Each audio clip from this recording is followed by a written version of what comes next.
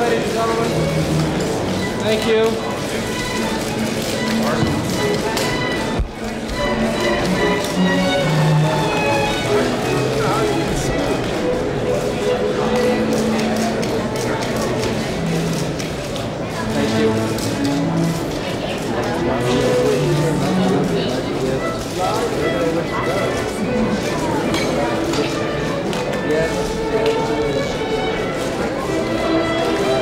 Let's go, please. Thank you.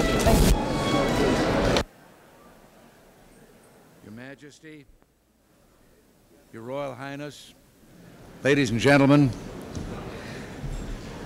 Your Majesty, I welcome you this evening on behalf of the American people, and in particular, on behalf of the people of my home state of California.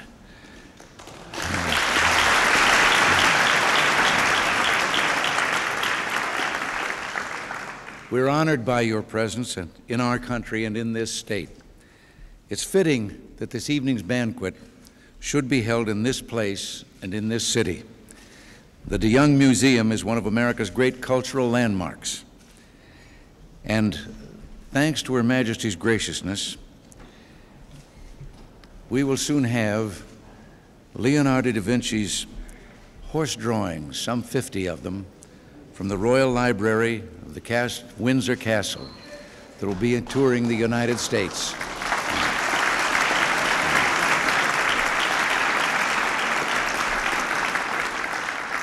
And from November 1985 through February of '86, they will be on view in the California Palace of the Legion of Honor. And the tour was organized by the Fine Arts Museums of San Francisco, the National Gallery of Art of Washington, and the Art Institute of Chicago. That particular tour and this cultural landmark that we're in tonight reflects the diversity of our people who've built a unique nation from many cultures on the firm foundations of democracy and law, which in large measure we inherited from Britain. It represents a dedication we share with our British cousins, the peaceful furtherance of art and science for the enrichment and progress of all mankind. It's also appropriate to recall that in a special way, San Francisco, which has become home to so many different people, represents the culmination of our nation's great wartime alliance. Of course, the local links to Great Britain go back much further. One of the first titled tourists to visit this area, Sir Francis Drake, arrived long before the city did. Not only was there no room at the inn, there was no inn. But its greatest hours came centuries later. In August of 1941, President Roosevelt and Prime Minister Churchill set down in the Atlantic Charter their hope to see established a peace which will afford to all nations the means of dwelling in safety within their own boundaries, and which will afford assurance that all the men in all the lands may live out their lives in freedom from fear and want. And almost 4 years later, in this city, America, Britain, and 44 other nations formed the United Nations Organization as a means of putting those great principles of the Atlantic Charter into practice. Unhappily, subsequent events have continued to put our values and our ideals to the test. We have seen continued war, terrorism, and human oppression in too many quarters of the globe. We're challenged to restrain and reduce the destructive power of nuclear weapons. Yet we must maintain our strength in the face of the enormous military buildup of our adversaries. And nationally and internationally, we face the challenge of re-stimulating economic growth and development without rekindling inflation. All this we can do. We will find the strength to meet these dangers and face these challenges because it beats within the hearts of free societies and free men. We need to only look about us for inspiration. This beautiful city and this great state testify to the power and the vision of free men inspired by the ideals and dedication to liberty of John Locke, Thomas Jefferson, John Stuart Mill, and Abraham Lincoln. In the words of a great American and warm friend of Britain, Franklin Roosevelt, the only limit to our realization of tomorrow will be our doubts of today. So let us move forward with strong and active faith. And ladies and gentlemen, happily and conscious of the honor that is ours tonight, I ask you to join me in a toast to Her Majesty the Queen.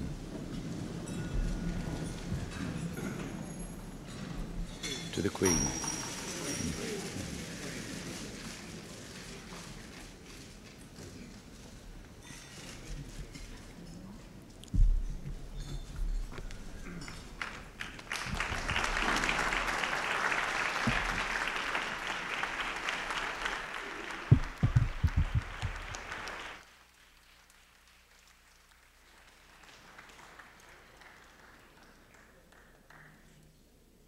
Excuse me.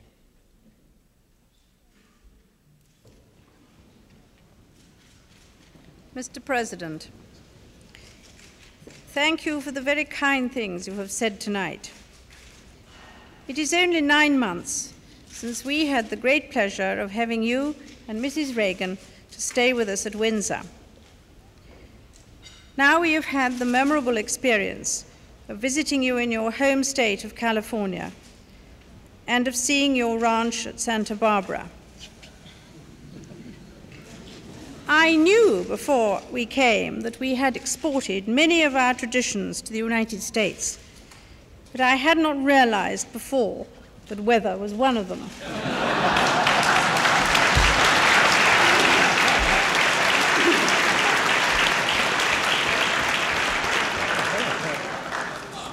But, Mr. President, if the climate has been cool, your welcome and that of the American people has been wonderfully warm. We are very grateful for your charming hospitality and for the generous reception we have had everywhere since our arrival in California last week. The past few days have been a vivid and sometimes poignant reminder of the human drama and achievement which account for the greatness of America today.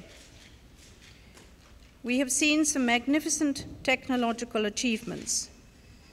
The space shuttle, which has begun to turn the adventure of space exploration into the equally adventurous but more tangible reality of scheduled space travel. Silicon Valley, which has brought the world of yesterday's science fiction into today's home, office, and classroom, and into Buckingham Palace too. This image of the United States at the forefront of technical invention is one of which you are rightly proud, as we are proud of our continued inventiveness in an era of pressing competition.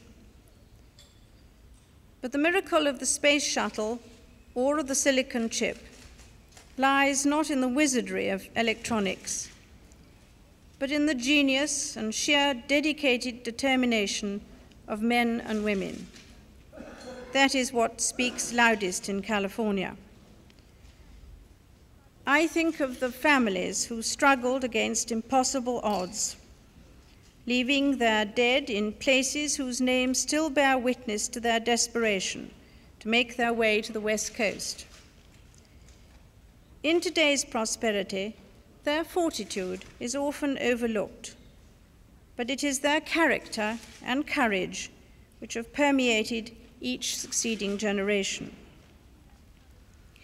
I have seen that courage at work for myself this week, as many Californian families have coped valiantly with the hardship brought by the storms and tornado which have hit this state so hard.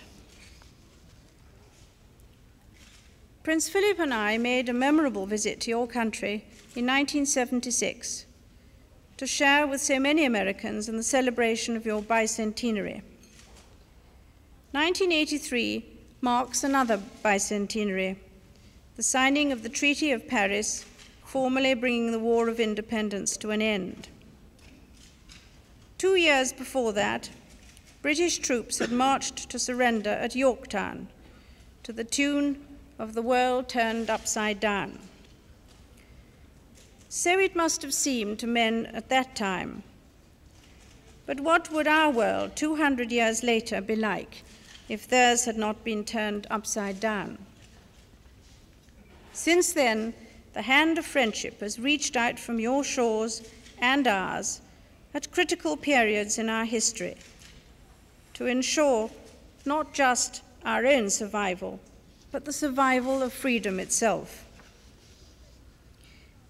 In 1939, my father was the first reigning British sovereign to visit America, and he and President Roosevelt talked long and earnestly about the coming crisis.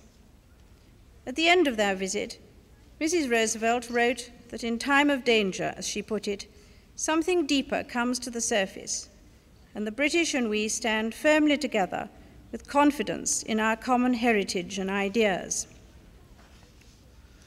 By far the most important idea which we share is our belief in freedom, as you made clear in your speech at Westminster last year.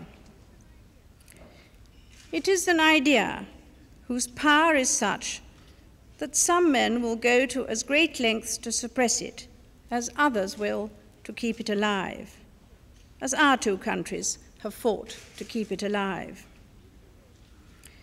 We are deeply grateful for the unstinting contribution of the United States to the maintenance of the Western Alliance. For our part, no one who knows the British and their history could have any doubt about our steadfastness as an ally or our willingness to stand up in defense of the values which we all hold dear.